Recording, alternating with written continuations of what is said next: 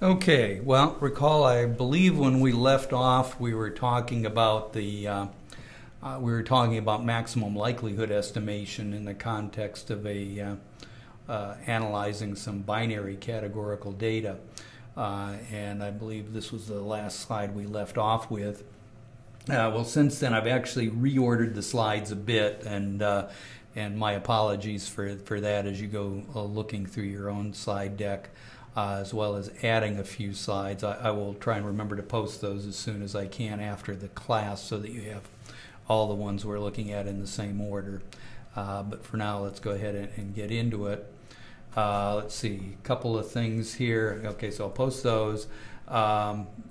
During our at the end of the last session, it became evident that we had actually mistakenly posted that Bayesian that knowledge of Bayesian analysis using WinBUGS was desirable, but not a firm prerequisite. So you should have seen an email indicating that if you do need that additional background about Bayesian analysis and use of WinBUGS, we've offered free access to an independent study version of a basic Bayesian analysis course that we've done in the past. So it's called MI255. So some of you have already indicated a desire to have access to those materials. If there are others who have yet to indicate that they need that, please respond to Joe and let him know that you need access to that. But another consequence of that fact is excuse me, decided to include just a small number of slides on the very basics of Bayesian inference here as a starting point for today. So we're now making the transition from maximum likelihood estimation to Bayesian analysis, and what we'll find is that some of the elements carry across. So the likelihood that we were maximizing in order to estimate parameters in the maximum likelihood method still plays a role in this, but a somewhat different role. So let's go ahead and take a quick walk through some of the basics of Bayesian inference.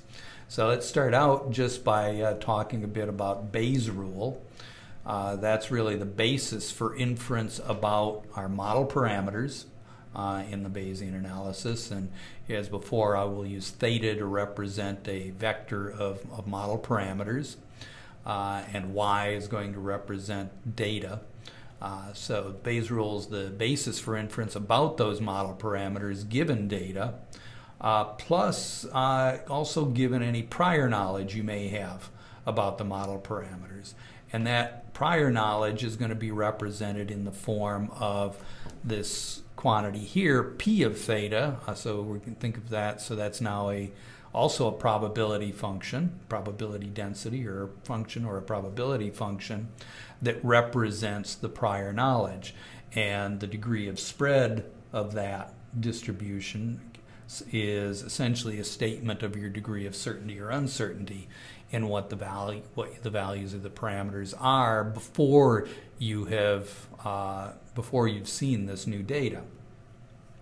And so the way we're going to apply Bayes' rule in the context of Bayesian inference is we show down here. So here we introduce again some terminology. This p of theta we commonly call the prior distribution.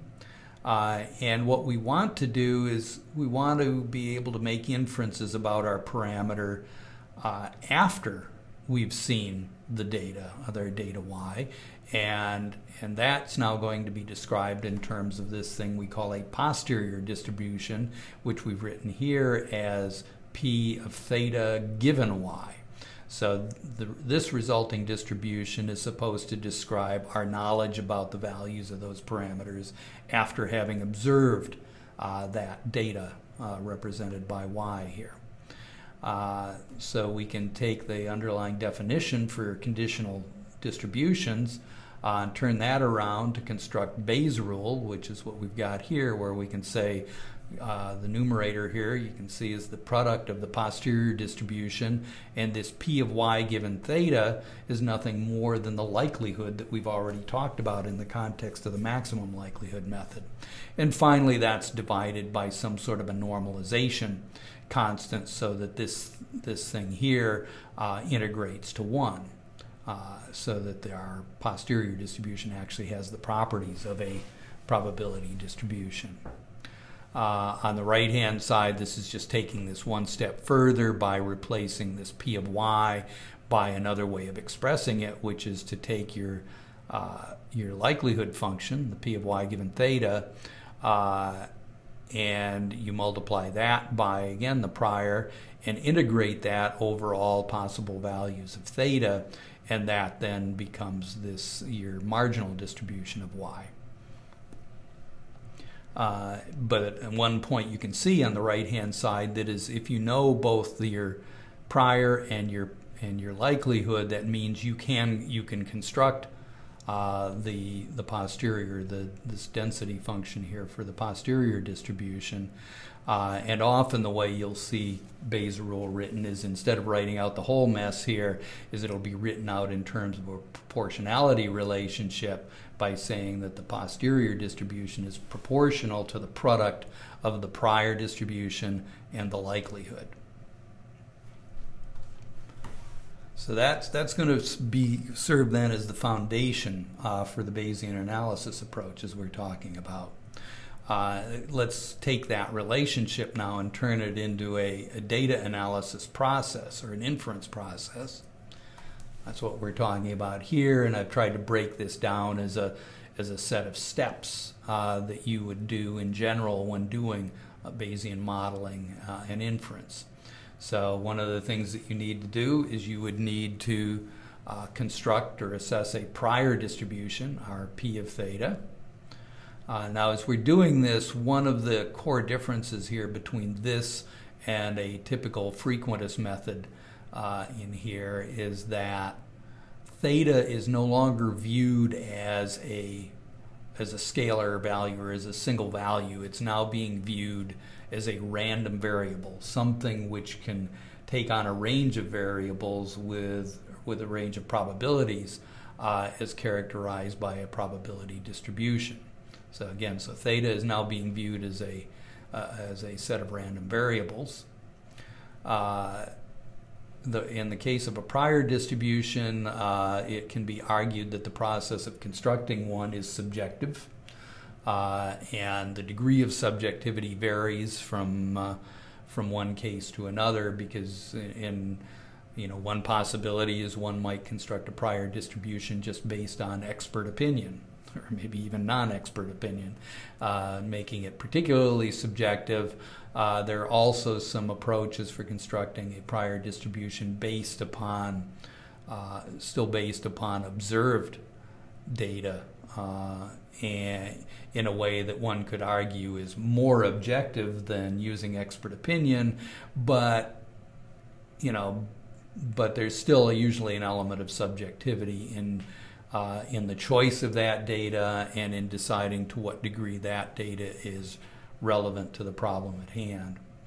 As I say here, ideally you would like to base estimation of this prior distribution on all your available evidence and knowledge, perhaps in some contexts maybe just belief.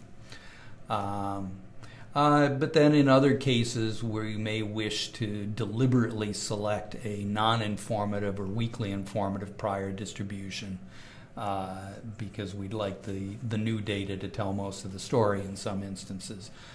But these choices are very much up to the analyst and whoever that and whoever the stakeholders are in the analysis. The names I give here, by the way, are a list of some different types of weakly informative or non-informative priors that you'll sometimes see particularly in the statistical literature. But you see names like a reference prior, a vague prior, improper prior. But we're not going to go into those in detail right now. But anyway, the first step here then is we need to construct a prior distribution relevant to the problem. Then we need to construct a model for the data conditioned on the model parameters. And of course, that is nothing more than the thing we've been talking about already, namely the likelihood function. Then once we have those two pieces, it's possible then to calculate a posterior distribution. And it's that posterior distribution of those parameters that we then use for inferences regarding the parameters of our model. Another thing you can do is, if you've got your posterior distribution of the parameters, you can also construct posterior distributions for potential future observations. Now what we're talking about is something that's commonly termed a posterior predictive distribution. You can see I've written that out as a probability distribution describing new data given old data, in effect. And I would use that then for inferences regarding future future observations. In other words, for making predictions. And predictions that can make clear statements about the probability of observing various different outcomes in the future. And this equation here is just showing how one can construct that given the posterior distribution and your likelihood function. You can use that to construct this posterior predictive distribution.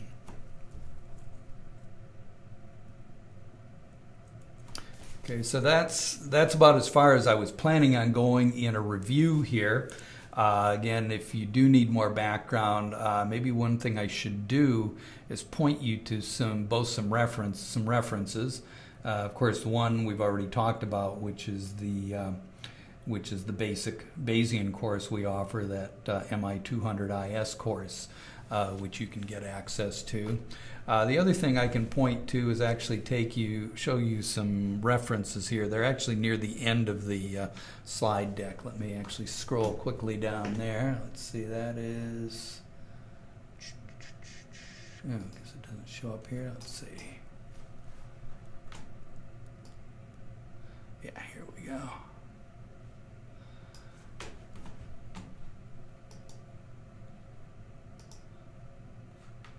Okay, my favorite by far in terms of getting up to speed on Bayesian methods is the book by Gelman et al., Gelman, Carlin, Stern, and Rubin.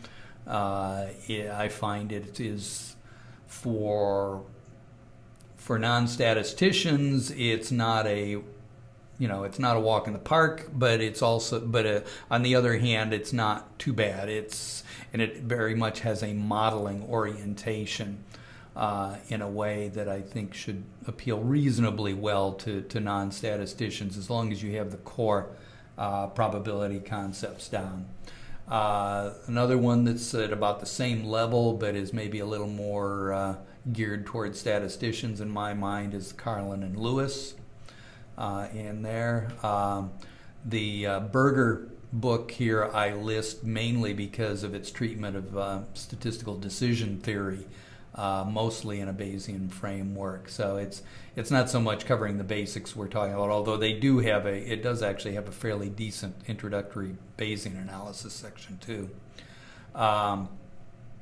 The last one here, David Spiegelhalter, Abrams, and Miles, is a nice little collection that describes use of Bayesian approaches in various contexts, in particularly clinical trials. That might be of interest to you. So those are core set. Oh, I see I actually put this article in the wrong place. We'll talk about that one later. Let me see if I put the one I had in mind there somewhere else. Let me take a quick look. I didn't. Okay, I'll try and correct that in a later one. The article I was actually looking for was a different one by David Lunn. David Lunn has a good sort of overview of WinBUGS. It's an article. It's not so much an article on how to use it, but it gives you a better idea of what some of the underlying methods are inside WinBUGS and how it functions. And I know David Lunn was one of the authors, I believe. let's see, Andrew Thomas, David Spiegelhalter, Nikki Best would have all been co-authors on it also. Anyway, I'll try and remember to correct that in a future release of this. Okay, let's head on back. Let's see.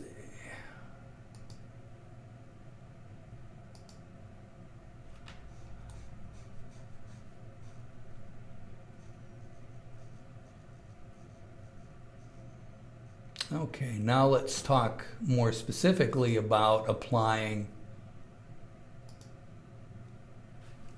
this Bayesian paradigm to odd type data. And to start with, as an example, let me start with an example that we did before in the maximum likelihood context. So it was a linear logistic regression example where we would observe whether or not an adverse event occurred in each of 100 patients. And recall it was linear logistic regression with just a fairly simple one where we had the logit of our probability of an adverse event was described by a straight line function of dose. So we've got our intercept plus slope times dose in here.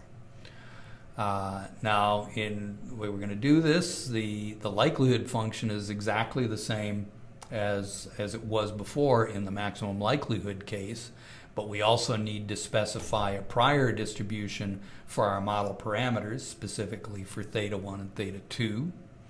And the resulting expression then for our posterior distribution is shown down here. So we're going to calculate the posterior distribution for theta given our observed data and our doses. And so we take our likelihood, the p of y given theta, and our covariates here, dose, which is our only covariate, multiplied by the posterior distribution for theta. And here I've just written it out explicitly as a likelihood over here, just so that you see but the function here on the right, this L of theta given these two things, is exactly the same function as it is on the left here where I wrote it as p as y observed given theta. Then that in turn is proportional to the product of the individual likelihoods multiplied by the prior distribution on this side.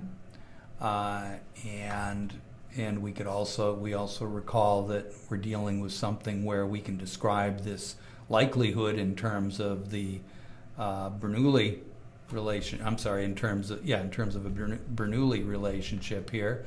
So you can see I've written that out again. So we've got our probability raised to y obs I times 1 minus the probability of 1 minus y obs I, and which one of these ends up dominating depends upon whether y is a 0 or a 1.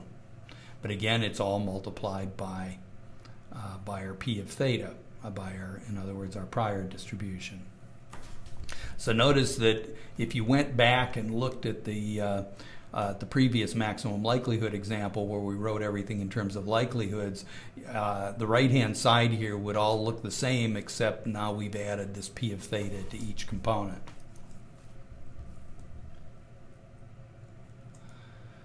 So we've written out the basic form. Now we do need to specify a prior distribution, which again may be based upon some knowledge or belief we have, or again we may deliberately choose a weakly informative prior. In this case, I'm saying, well, let's suppose we actually do have some prior information about the value of theta, which I seem to have lost in the sentence there. And we choose to represent that knowledge as a bivariate normal distribution, in this case with relatively large variances and no correlation. So I've written that here, and I see I made another typo here. This should actually be not a proportional to, but a little squiggle symbol here to indicate that theta is distributed normal with some mean mu and some variance matrix sigma here. And in particular, I'm going to pick a couple of numbers here. So I'm going to say, okay, our prior is that we believe our distribution is centered around -1 for the intercept and 0.2 for the slope. And we've got, again, our sigma here. So we've got, in this case, I'm assuming there's no correlation, and I've got standard deviations of 1 and 0.2. So basically, we've got like 100% CVs on this. And what I'm doing is, if you actually run the numbers and calculate the density function, what you get are pictures like this. So what I'm looking at here, what I'm doing is I'm going to compare the left-hand plots or the prior distribution, and the right-hand plots or the posterior distribution. So conceptually, the prior represents our state of knowledge before having observed the data, and the posterior represents our state of knowledge after having observed it. And you can see in our prior here, the theta1, recall, is the intercept, theta2 is the slope. And you can see, the shape here. But in particular, what we want to do is compare when we take a look at the posterior. Notice that on the posterior, it looks like maybe we've learned something because this is steeper. You'll notice that the axes cover a narrower range of values on here. Perhaps I should have used the same one so it would be more evident to see that. And you can see the same thing in a contour plot here. Again, you can see the range of values has shrunk on the two axes. Another thing is we start out with an uncorrelated relationship here, and you can see a correlation in the estimates over here going by this sort of slanted shape that you observe on the right. Something that maybe makes the difference between prior and posterior a little clearer is if we take a look at the marginal distributions for the two parameters. Again, our intercept on the left and our slope on the right. I've plotted the marginal prior distributions in red, so you can see those, and then compare that to the posterior marginal distributions in blue, and you can see that well, if we look over here on the let's see, the intercept, you can see the value is centered not too far away from where it was in the prior, just a bit to the left. But what's probably more striking is that it's a narrower spread in this, indicating that it appears that we've learned something by adding new data compared to our prior.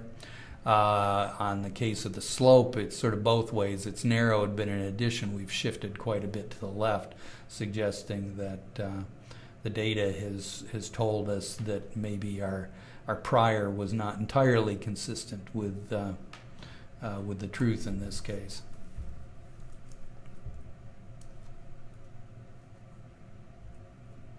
Let's see, where was I going to go? Okay, so that's just to give you a quick flavor of the process then of a Bayesian analysis. Again, they just remind you what we're doing when we make inferences about the parameters in this case. We're no longer just picking a point estimate and then trying as a second step to construct some estimate of our uncertainty in that. The very process of doing the Bayesian analysis and constructing a posterior distribution gives us both types of information in one go. So we get a posterior distribution, which as a whole represents our estimate of that parameter. We can certainly summarize that posterior in terms of things like a mean or median, and in terms of what are commonly termed credible intervals to describe probable ranges. So for example, you might construct a 95% credible interval by taking the 2.5 and the 97.5 percentile of this distribution that you see.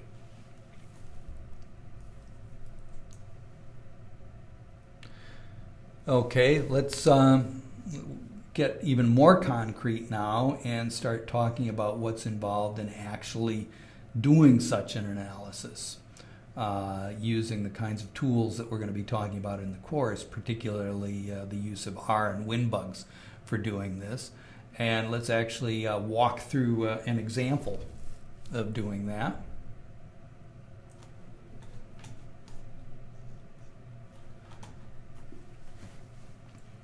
Okay, so we're actually going to model some binary data. Again, it's going to be logistic regression. So this is just reminding you what that is. So logistic regression refers to fitting binary data with models that have a form that we see here, where we've got the logit of probability equals some function of our covariates and our model parameters.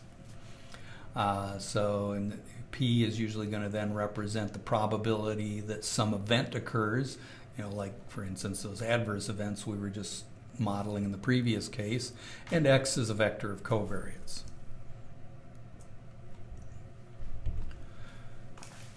Okay, so we're going to get more specific. Let's suppose that we want to model the incidence of a potentially dose-limiting adverse event as a function of dose in order to support dose selection.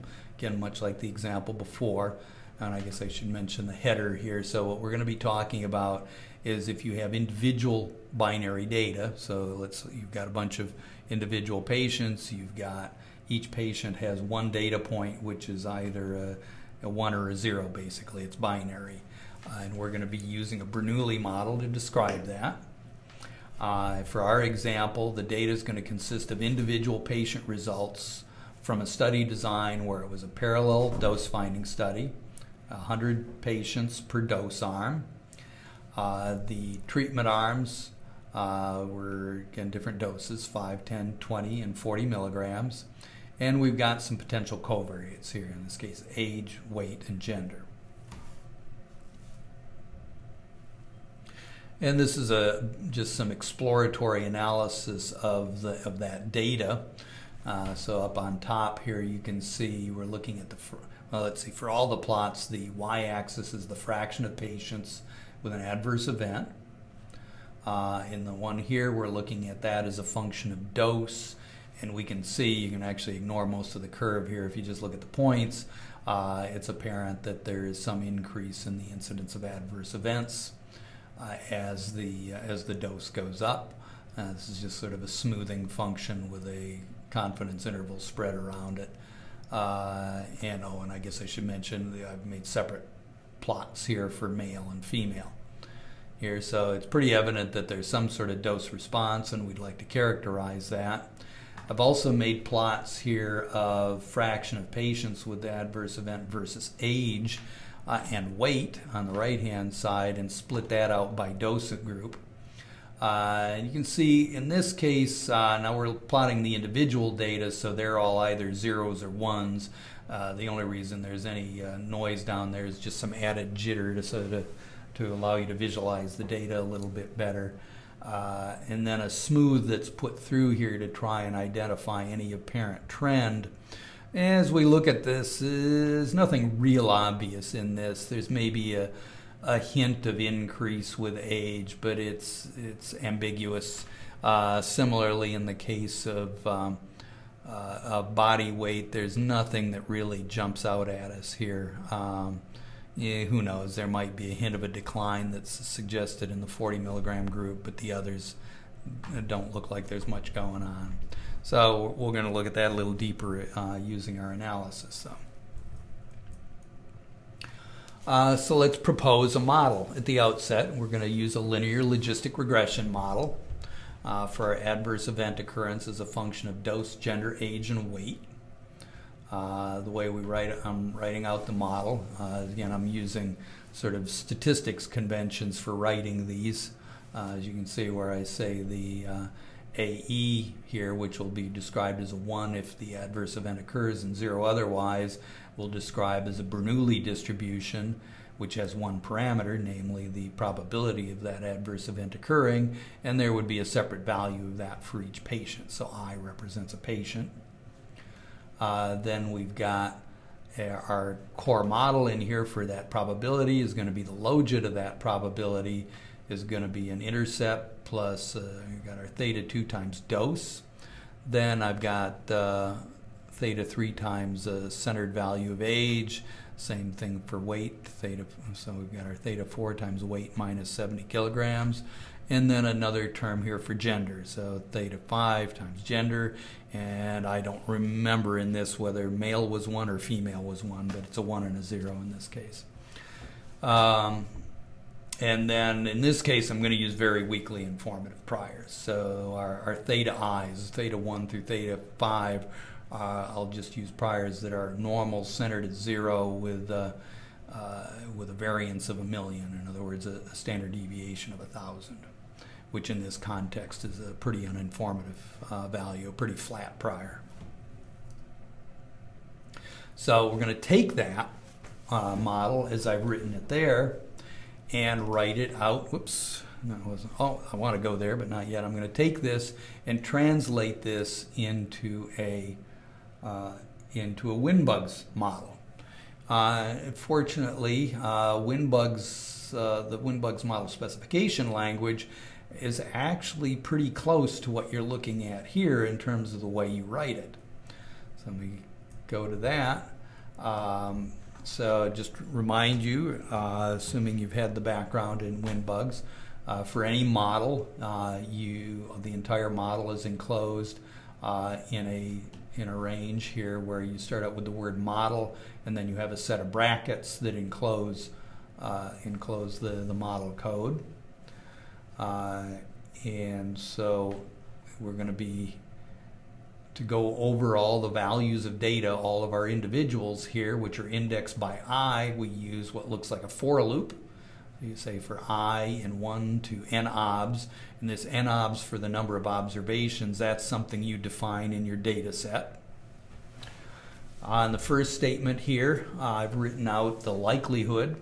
So this statement is the same as the one we had in the previous page, essentially. So I've got AE for the ith individual here is distributed, and again you use the squiggle symbol here, tilde I guess that is, and that's going to be Bernoulli distributed, and in WinBUGS the Bernoulli distribution is written as dBern.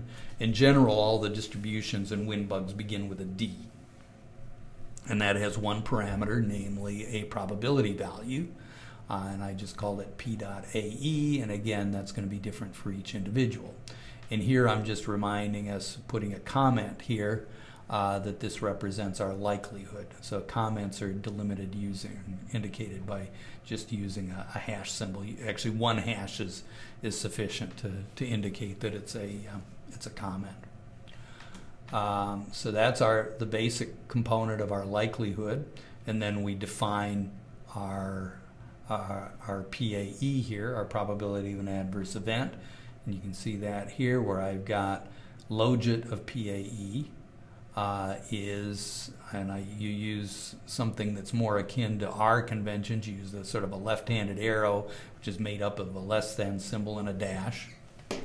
And so our logit of PAE equals our theta 1 plus theta 2 times dose plus theta 3 times age minus 40, theta 4 times weight minus 70, and theta 5 times gender. So this is a WinBUGS version again of the statement that we had, the equation that I showed in the previous slide. And at that point we've got our core model. Now there are components here that let's see, other things I should mention. Notice that I've put a function name on the left-hand side of this equation, which is somewhat atypical for most programming languages.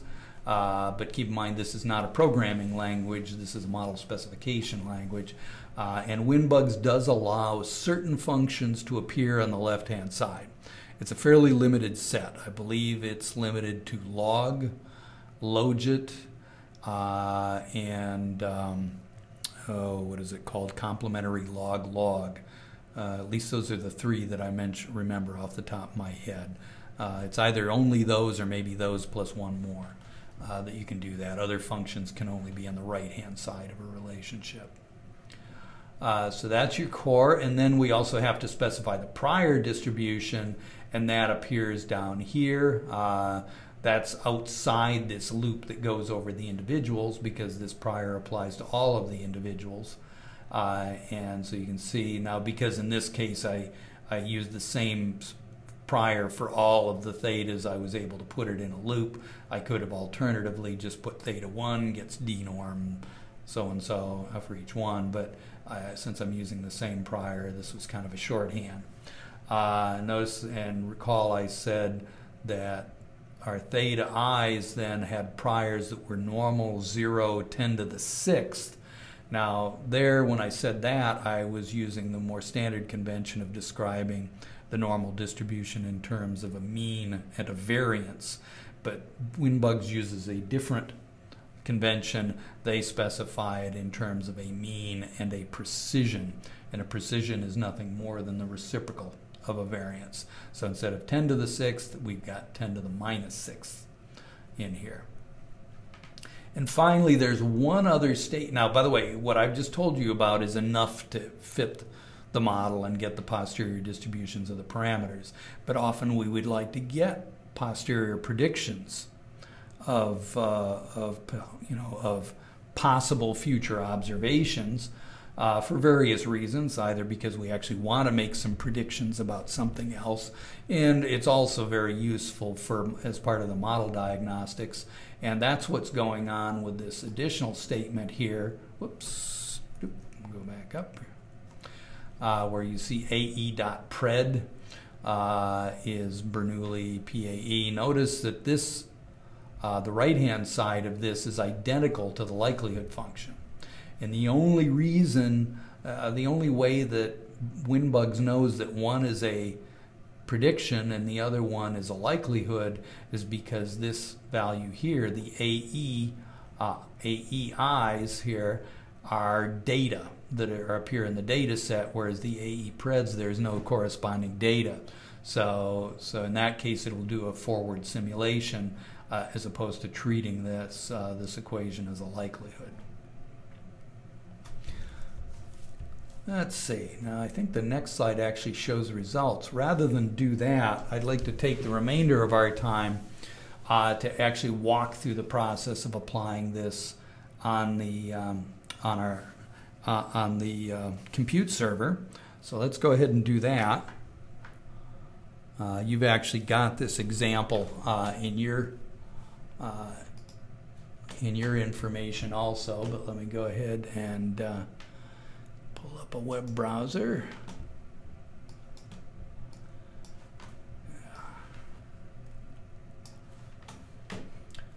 Let's see, did I end up putting it up here or not? Oh, brain death. Actually, it wasn't a web browser, is it? I want to use the remote desktop connection. Okay, there we go. So I'll go ahead and connect up to that.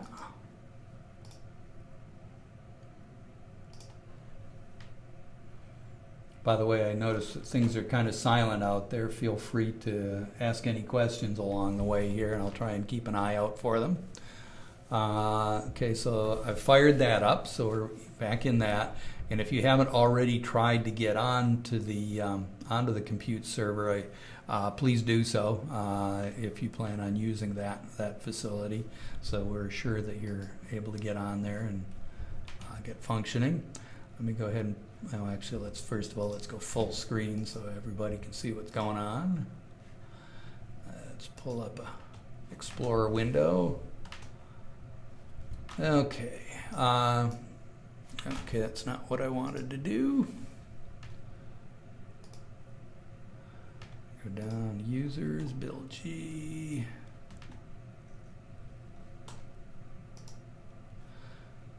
MI255, there we go. Okay, where I'm going here is in this directory here, binary example.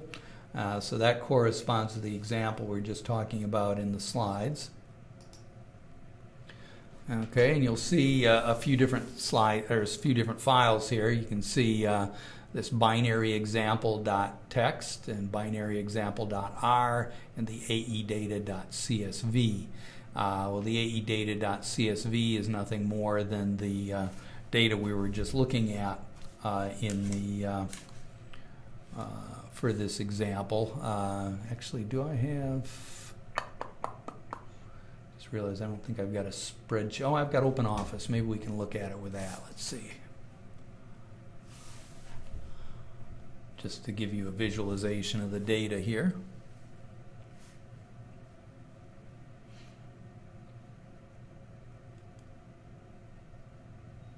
Well,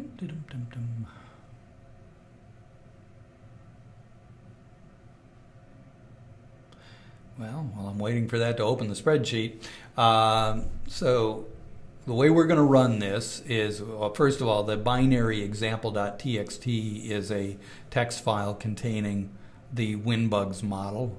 So in other words, it's the same model we were just looking at in the slide. And binary example.r is an R script that we use, that we'll be using for to manage the data, basically get the data in a format suitable for WinBUGS. It then launches WinBUGS. WinBUGS runs, and then when WinBUGS is done, the data is returned to R, and then we can use R for things like making diagnostic plots and summarizing our parameter estimates and so on. Okay, let's make sure OpenOffice isn't hidden behind. It is. Okay, we're waiting for nothing. Oh, I don't want to. Well, you're going to let me skip it? Or maybe not. Okay, will it let me just pretend I'm nobody?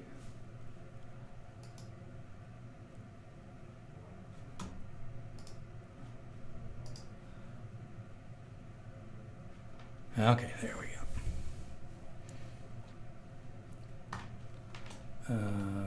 Semicolon. Come on. There we go.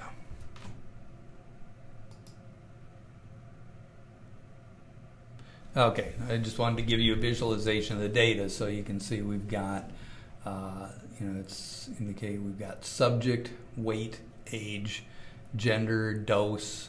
Well, ignore the p.ae, that's a derived quantity. The AE is the data we're interested in. And if you go scrolling down, you'll see that last column is nothing but ones and zeros. I think the lowest doses are in the first part, so they tend to be mostly zeros. And as you go up further and further, you see, whoops, more and more ones as you get to the higher doses. Sorry, I probably scrolled too fast for the web to catch up there. So in the data, we're actually only going to be using weight, age, gender, dose, and AE. Those are the only columns we're actually going to be making use of.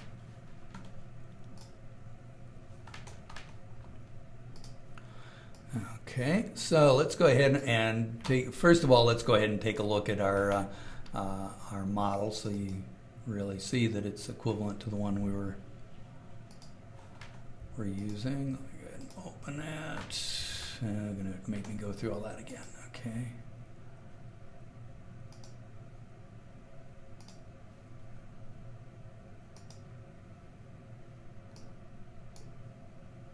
Oh, yeah. By default, WinBUGS assumes that you're using this ODC extension on here, which is a particular format unique to WinBUGS here. But we want a text file, so I'll do that. You can see that's now there, binary example. And we open that up, and you can see that's actually the same as we were just looking at in the slide. So that's the model we're working with. Let's actually go ahead and close that. That was just illustrating what it looked like from within WinBUGS. Let's go ahead and open up R. Okay, and again, we got to go get our script that we're going to work with.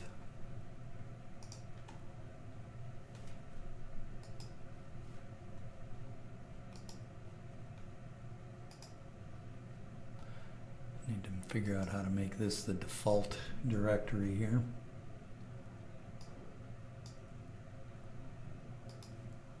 Okay, so we got our binary example.r. Let's open that up. Okay. Take some time here to orient you to the script I've got here. Much of the script that you'll see here is it's a structure that you'll be seeing over and over again in the various examples, and it'll be the basis for constructing and doing the hands-on exercises for you. And a lot of sections of it sort of fall under the heading of boilerplate. And so there's a lot of bits you don't necessarily need to change as part of this.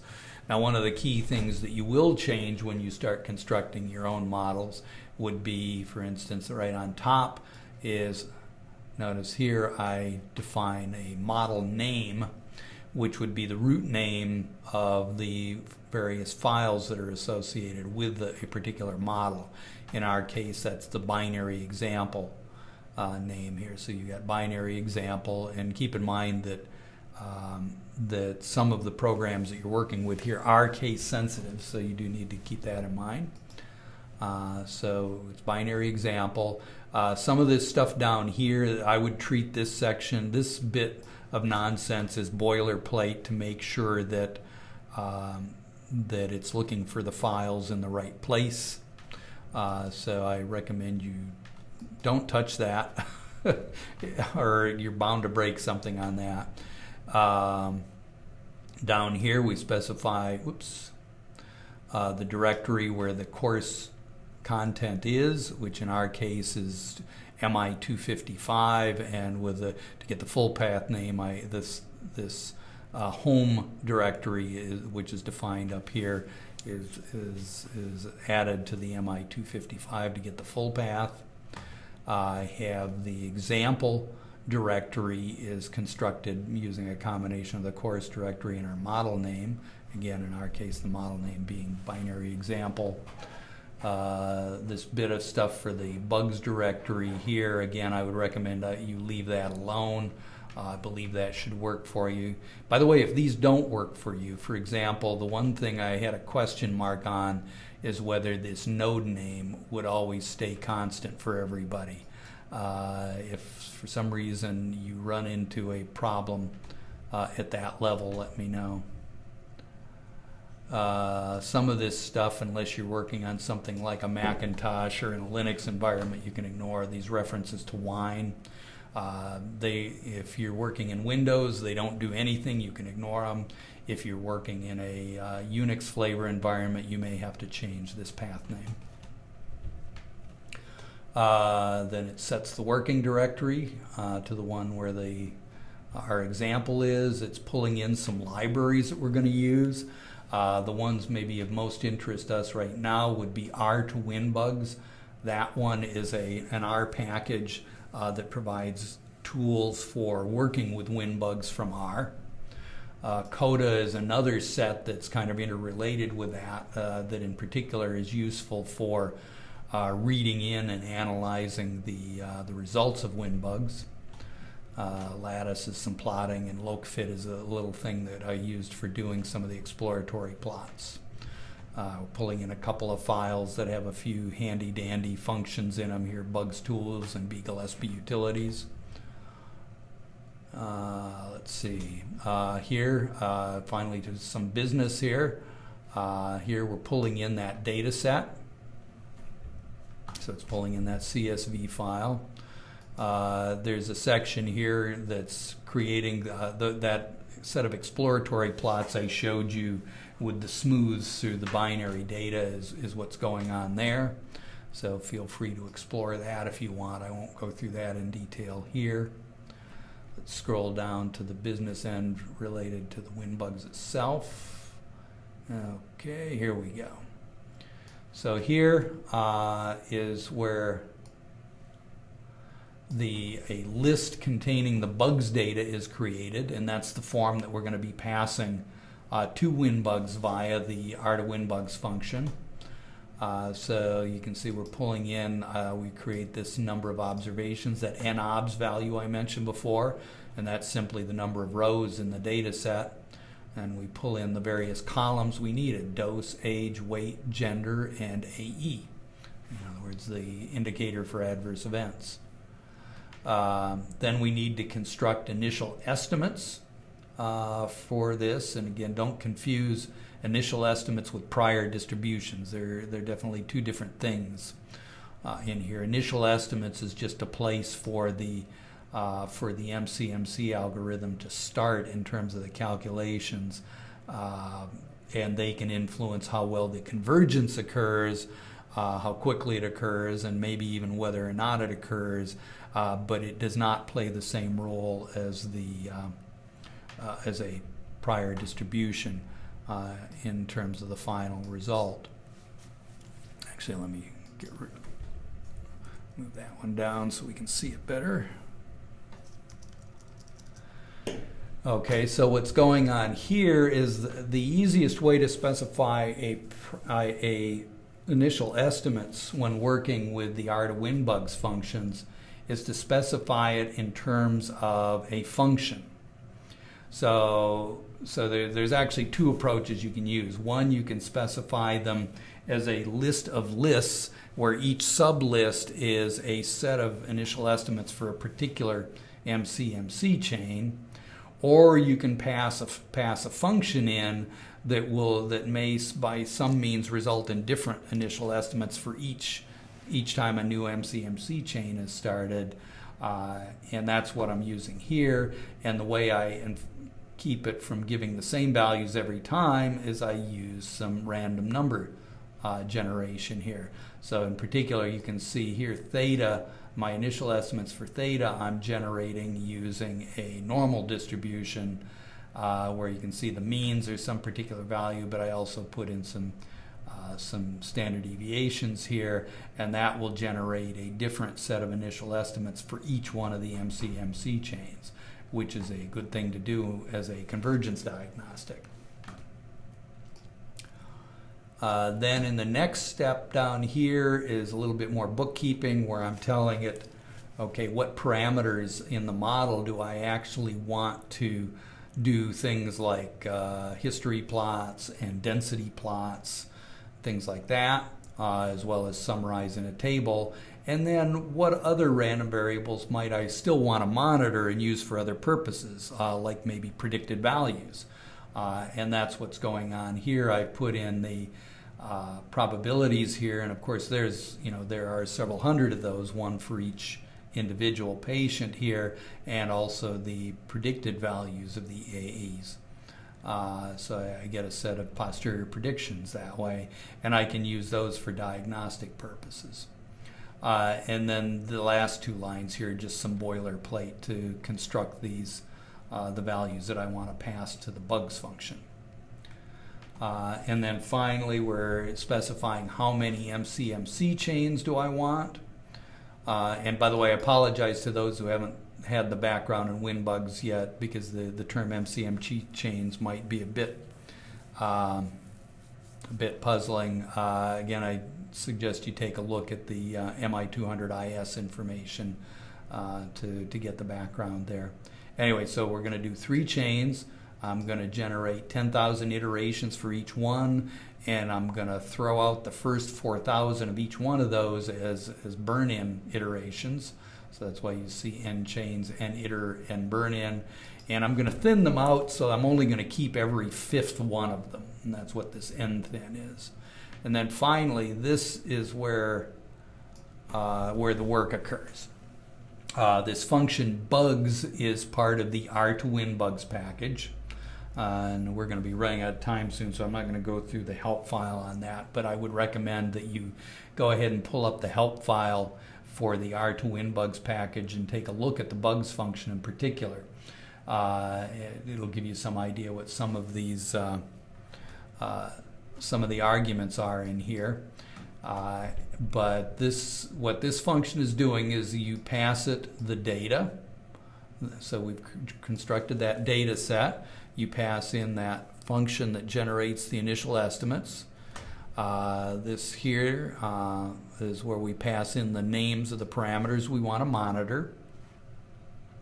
We tell it where the model is defined. In particular, we're telling it the name of the file that contains the model.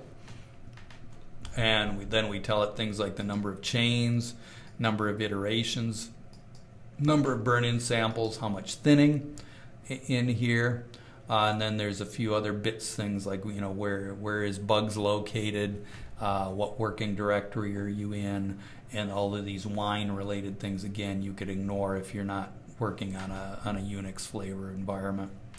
Let's see what else. Oh, some things I do want to tell you about because you may want to change them are these two, this clearWD and debug. ClearWD is a logical indicating whether or not R2WinBUGS should delete the files it generated after it's done. So it generates a script file, it generates a data file, and some initial estimate files. And if you say clear WD equals true, it'll delete those when it's done. If you'd like to retain them, usually for debugging purposes, specify false for that. In fact, usually while I'm doing my initial work with a model, I usually specify that as false. And then this debug argument here, whether it's true or false, it just indicates whether or not WinBUGS closes when it's done, or whether it stays open. So when debug equals false, it closes when it's done and returns control to R. If debug is true, then what happens is it leaves WinBUGS open so that you can go in and interact with it when it's done. So it does not return control to R until you manually close bugs. Again, so I would change that one to true if I'm in the early stages of development where there's a good chance it might result in an error. And that gives you the ability to do some manual debugging right from within WinBUGS.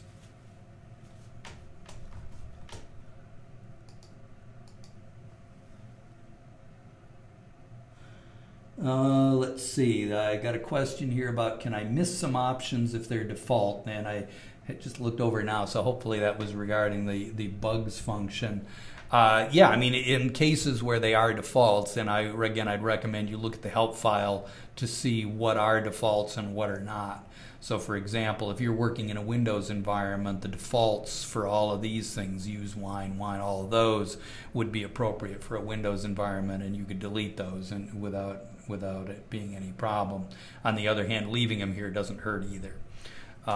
So again, the key there is to get familiar with the definitions of the various arguments and which of them have defaults and whether those defaults are appropriate for your case. Okay, so that would run the WinBUGS, and then there's some stuff going on down below that where this function here, save model, is actually defined in the bugs tools collection. And basically what it does is it creates another directory inside the example directory that will contain all your results, and it saves the MCMC chains to that. And then some of the subsequent things in here, let's see, this here, the SIMS array and posterior thing, are just taking the results of bugs fit and putting in a particular format to be suitable for some of the subsequent code here. Then down here we've got things like, oops, too fast, opening up a graphics file or graphics device here, which is where the plots are going to go.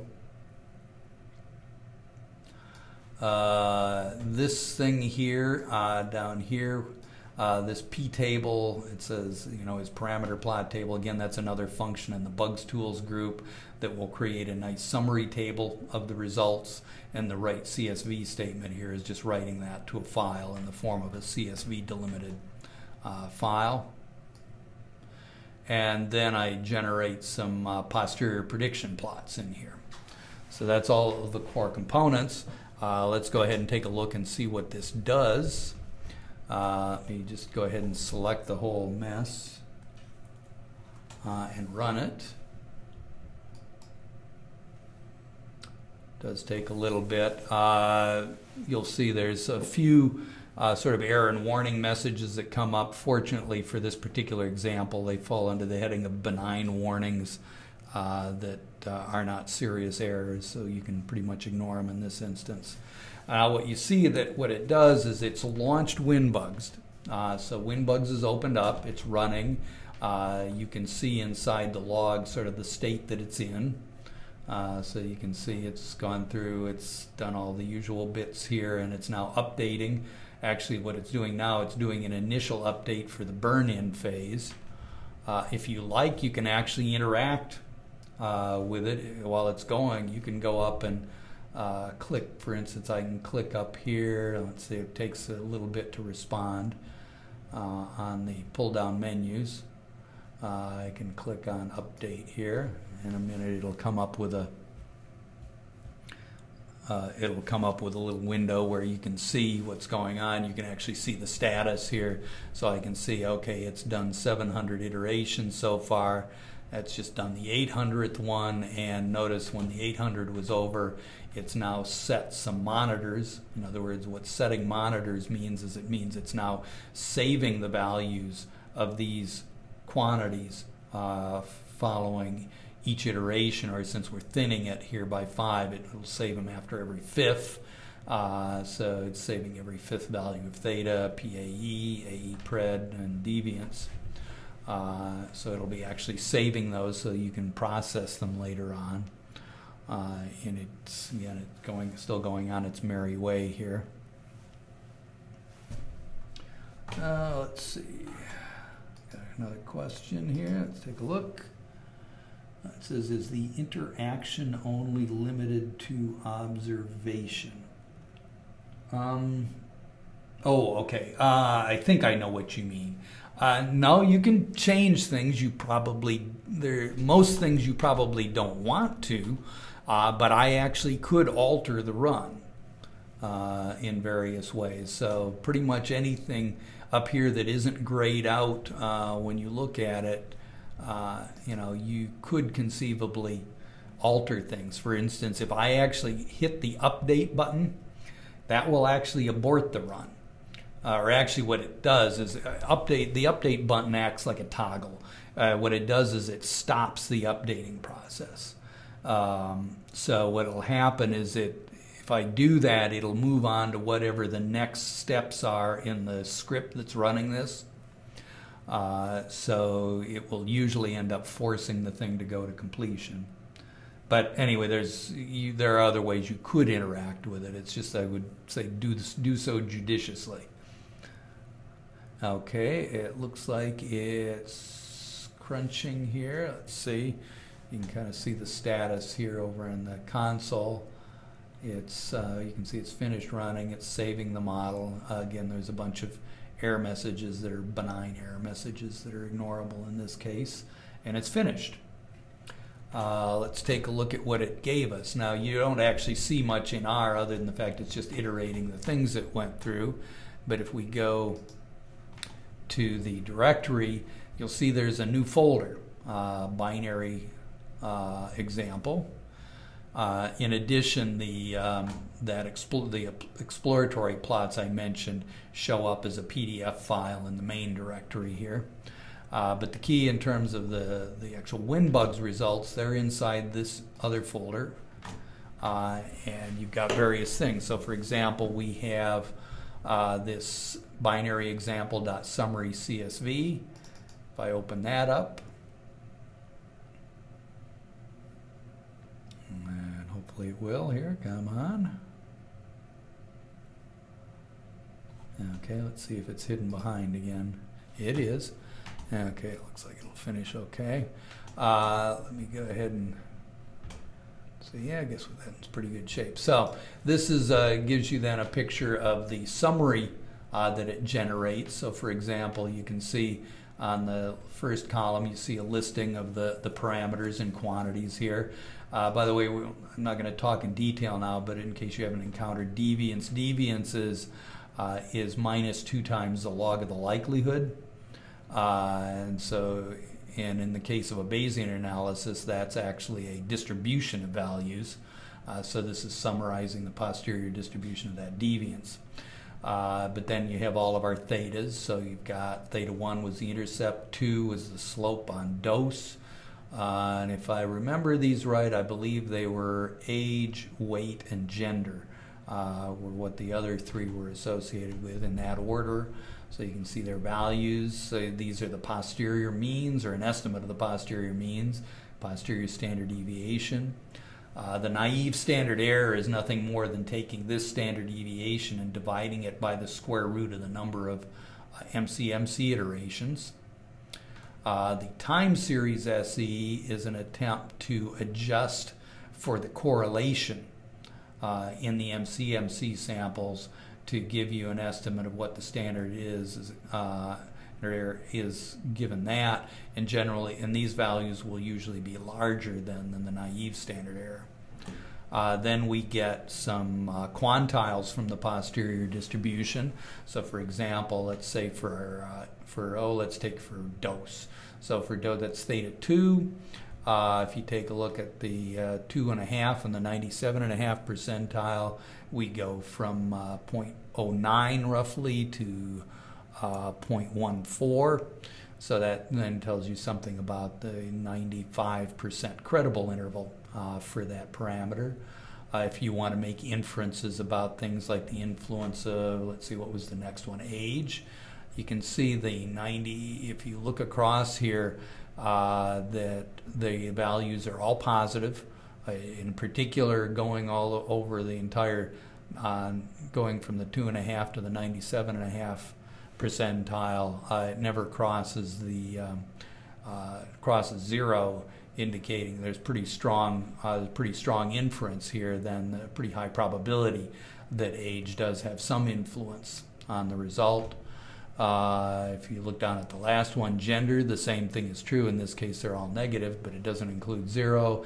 And then finally, for weight, it's more ambiguous here because you can see the 2.5 percentile, somewhere between the 75th and 97.5 percentile is 0.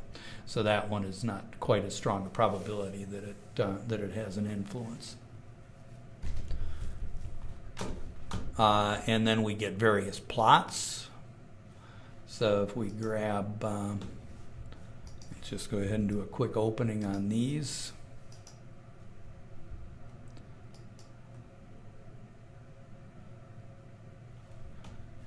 Okay. Okay, guys, it went right off the screen there. That's not what I want. See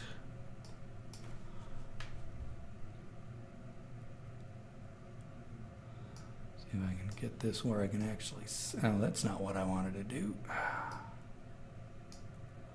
There we go. Okay, let's go, maybe window will take me where I want to go. Okay, let's take a look at one, okay? Okay, let's pass on that. Here we've got our history plots, so they all look like pretty nice fuzzy caterpillars, so I'm pretty happy with that. Also, all three of the all three chains, which are indicated by different colors, are pretty well intertwined with each other, so there appears to be no convergence problems. It also looks like we've got enough samples to support our estimates.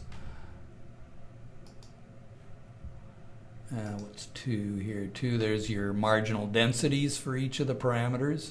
So again, you can make inferences about values sort of graphically from that. What did I get? Oh, this is a Gelman-Rubin-Brooks plot. This is another metric for looking at convergence. You're looking for these things to converge to values that are around 1. These are all, actually pretty low values. These are certainly no convergence problems indicated there. And I think this will be a predictive plot. Yeah, here we're looking at posterior predictions for the fraction of patients with adverse events versus dose, overlaid with the observed values. So again, you're looking at medians and 90% credible intervals for each one of the dose levels here, again for male and female patients. Okay, let's go ahead and close this guy. Also, I guess I'll mention this rsave file here. That's created using the rsave command, which is a binary format saving all of the MCMC results. And the reason I do that is if I later on come back and I want to do some more analyses of the posterior samples, but I don't want to rerun WinBUGS, I can simply reconstitute that file, the object from that file. And I have a question here that are 3 chains a gold standard for both exploratory and production runs. I don't know that it's a gold standard. It's a common default. I know myself I should probably examine it more carefully than I often do, but it does tend to be, I would argue it's probably a minimum for for convergence diagnostics, but I'm not sure I'd want to call it really a gold standard. For making a distinction between exploratory and production runs, if you know if you know from past experience that you've got particularly good convergence properties, you could probably argue that just getting by with one chain is enough. So I could imagine reducing the number of chains when I go from exploratory to production runs. Probably not the reverse, though, because during the exploratory runs, I probably want to understand what the convergence properties are. So that's an incomplete and probably too long-winded answer for that degree of incompleteness, but that's to give you some loose idea. Also, you may want to make decisions based upon the kind of computation environment you're in. If you're working in a parallel computing environment where you have access to a lot of compute nodes, it may be advantageous to use more chains which are running on separate machines. So as opposed to using one machine that has only one or two processors available to you, where you may be better off using a single chain, or a smaller number of chains. So that might be part of the reason for choosing the number of chains. Let's see, what else do I want to tell you about that? Let me actually take a quick peek at the notes I had here to see what I've missed here. I wanted to walk through the model in the R script. Let's see, talked about clear WD and debug. Okay, we're not going to have time to show you how to run manually for debugging. Maybe we can do that next week to illustrate that, because I find it's useful for students to basically see me make a mistake and then try to resolve it doing some manual runs with WinBUGS. So perhaps during the next lab session we can do that. Let's see, it might be worth, you might want to do this run yourself and also take a look at some of these. So in fact, I'll make a suggestion to you. Let me go back to the R. The suggestion to you is actually to, besides running it, when you run it, let me scroll down to where I want to get here. There we go. Go ahead and change clear WD to false. You might also, just to explore it, go ahead and change debug equals true just to explore the behavior so you understand it. But in particular, do clear WD equals false and actually take a look at what kind of file structures you get out of that. It's also instructive to see what kind of a script it creates for running WinBUGS. That'll give you some ideas on what's happening under the hood here. But again, I'll try and remember for the next lab session to give you some idea how you can take advantage of those files in cases where you do encounter bugs or some other error when you're working with this.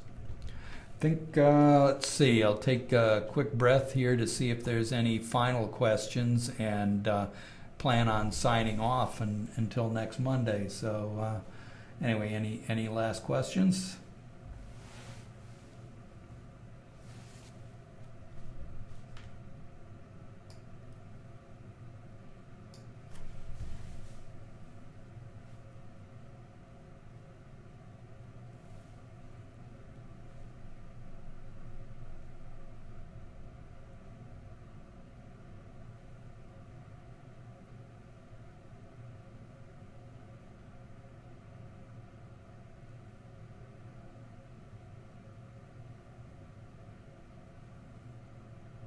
Okay, so far I'm not, oh, there's one, oh, got a no, okay, other than that, so,